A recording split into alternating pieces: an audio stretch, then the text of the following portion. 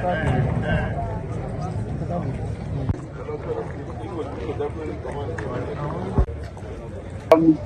morning, at the wee hours of this morning, we've got signals, we've got a report from the security man working here that some gun-trotting young men came here in a black Venus. And it was not, but that is where he lived. So they dropped the explosive. You can see the weight of that explosive. And so the issue and the question we have been asking is APC Secretariat really of So basically that explosion happened by 3 a.m. today? By 3:20 a.m. 3:20 a.m. today? Yes. Okay, so... Well, I hope there was no loss of lives or anything. What could have been, if it is possible to take that question to Mr. Okocha, what could have been the motive? Who is this suspect? What could have been the motive? Who's behind this explosion? What is it at the APC Secretariat? You know, that's so important. I'm just wondering. Okay, now, when a witch cries in the night, and the child dies in the morning, anybody else can be able to decipher who the culprit or who is the person that produced this kind of thing on our party. Now, I have said that APC Secretariat is not a polling unit. There's no polling unit here. None. Yesterday we had a press conference here and the people were all covered. I mean, you all covered the event.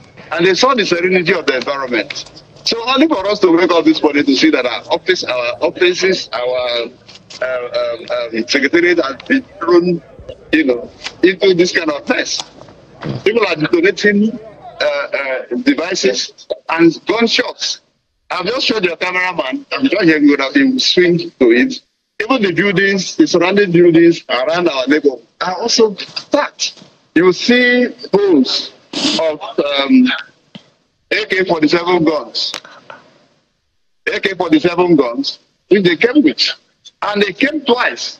The second other time it was 4 a.m. They came to set the place ablaze. The entire security house is gone. The part of our... So quickly, what has the police said to you? What has the police said? To make entry at the police station. The DPO came here himself to ascertain for himself, the level and extent of devastation here. Okay. So we have also made entry and they are carrying on with the investigation. But again, to say that whatever anybody does, whatever the opposition does, as far as we are concerned, the state government is right now in opposition because the governor has no party. So as much as we are concerned, nothing will deter us. All right. Nothing will deter us Charles, from making... Yes. Charles, I'm going to repeat Ayo's question. What does he surmise the motive could possibly be at 3 o'clock in the morning? What? It's clear. We went to court. APC went to court to challenge the processes that RISIEC had put in place for election date that we were not aware. And it passed through, the matter passed through all the processes. All the parties that would sought to be joined were joined. All the parties that were original defendants, we also joined. And over 3 months, the judge eventually gave judgment. And that judgment is saying that we were right.